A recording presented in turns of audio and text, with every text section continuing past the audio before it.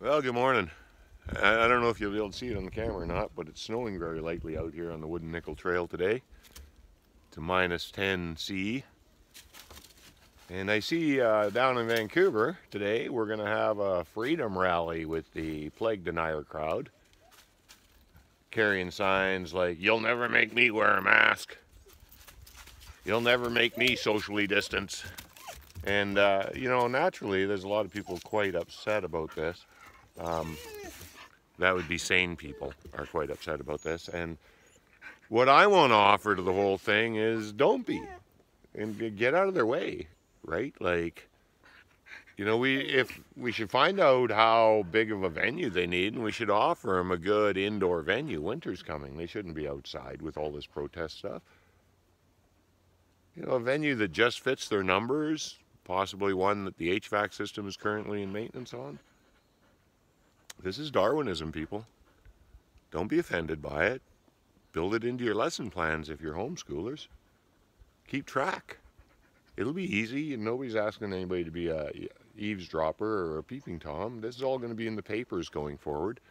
It'll be easy to keep track of this. Most likely the names will show up in the paper will be relatives of the people involved in this. And I suppose a lot of you think that's pretty sad, but that's how the whole Darwinism thing works.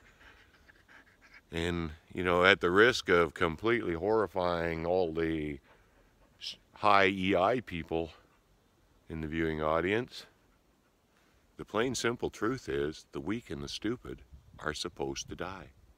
So don't be upset by it, right? Let them rally, facilitate it if you can, but don't own that it's our responsibility to protect these idiots from themselves.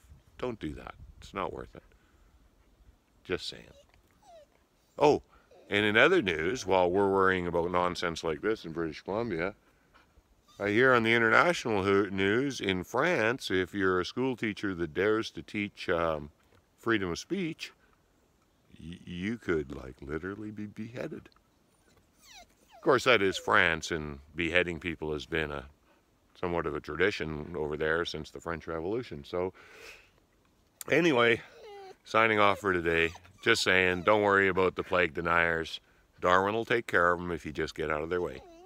Have a nice day.